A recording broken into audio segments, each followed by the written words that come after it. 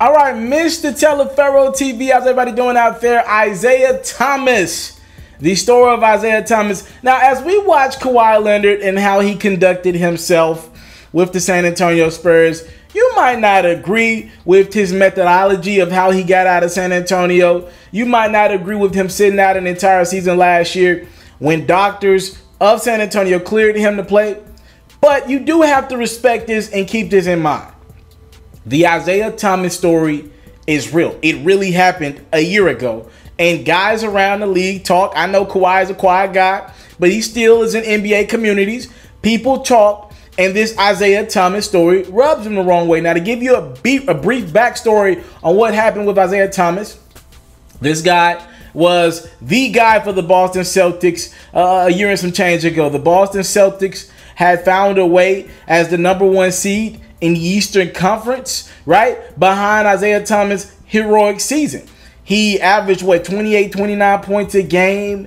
He was going out crazy performances. That Boston Celtics team had exceeded expectations between Isaiah Thomas, Al Horford, and a young Jaylen Brown, a rookie Jaylen Brown. Remember, they were after Kevin Durant that offseason before, right? And they didn't get KD. So the expectations without Kevin Durant were maybe 4th, 5th at best in the Eastern Conference.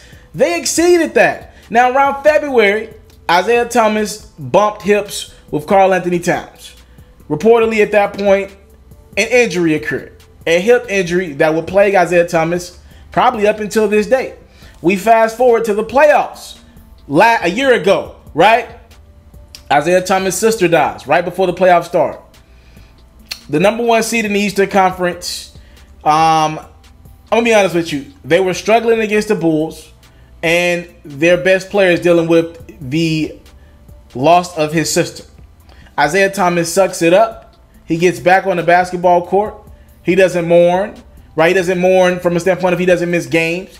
He gets back on the court a couple days later, and he plays basketball. Not only is he playing with a bad hip at this point in the playoffs, he's playing for the love of his sister and his teammates and that Celtics organization that he loved. He thought he finally found a home. Fast forward, we get to the Cleveland series, right? The Eastern Conference Finals. Isaiah Thomas' hips give out on him. Now he looks up and he's thinking, okay, all I got to do is train this offseason, get surgery, whatever. Celtics going to pay me.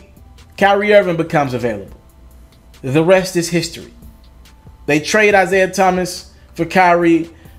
He was injured in Boston. He probably shouldn't have played in the playoffs. He probably should have sat out after February. He played on a bad hip. He goes in the next year. Now he's on the Cleveland Cavalier team. January comes around. You know, LeBron's like, what's up, Cleveland? We need to get this thing rolling. I'm trying to make the finals for the 8th straight year. What up, Cleveland? Isaiah Thomas is out. He finally comes back around January.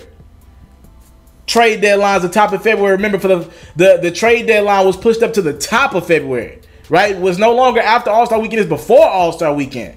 They got the first week in February. You got to make moves. LeBron's like, we don't got time to wait. This team can't get it done. They're struggling.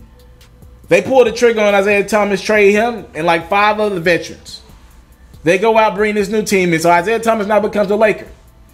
He starts to light it up for LA. Hip gives out on him again. He looks up 1 year later. He likely cost himself $120 million at least because he was trying to be loyal to an organization that in the end was not loyal to him. This is a business, man. I do not criticize players for leaving and going to other teams because I get it. It is a business. Isaiah Thomas recently did an interview with ESPN, and he opened up about his journey, some of the things he's went through, and right now where he's at with it with his career, as he is now a part of the Denver Nuggets organization. Really good content came out of this interview. I want to give you guys some quotables from it. Isaiah said, look, people are scared of my hip now. I just had to be real with myself. I had to understand that it's not going to be about the money this summer. I've got to show people that I can play and play at a high level again, and I will.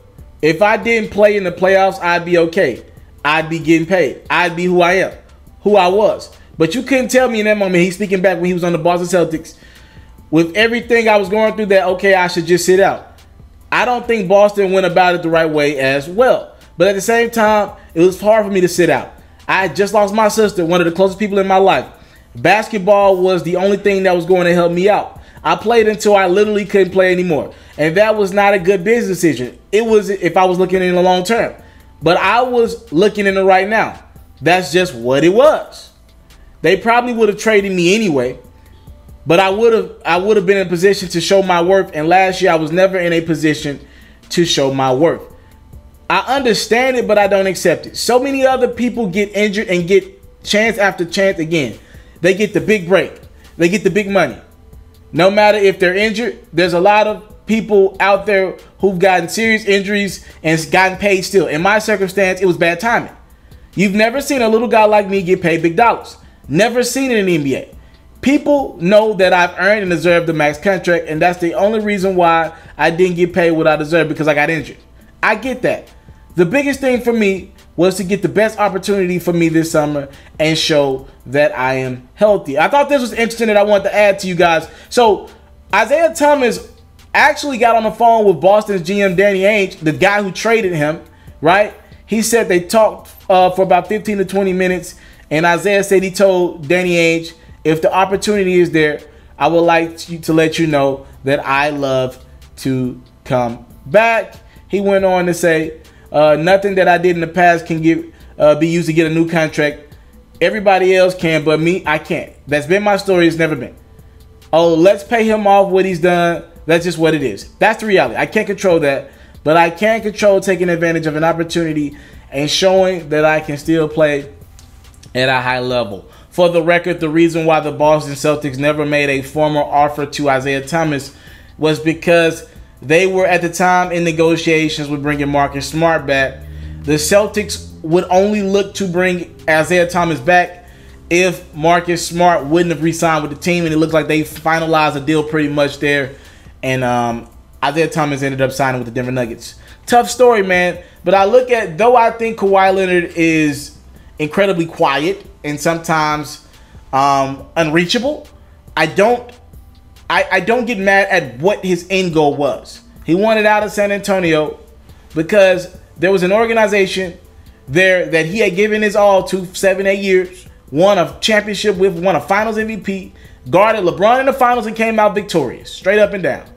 And that team believed he didn't want to play the game that he had loved his whole life, that he really wasn't injured, that he was just sitting out just because.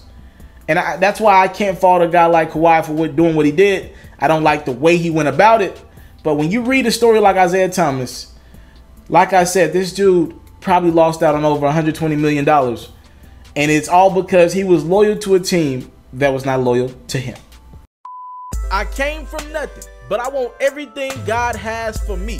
I interview celebrities. I talk sports. I still represent the culture. I got the kids. They are now tuned in.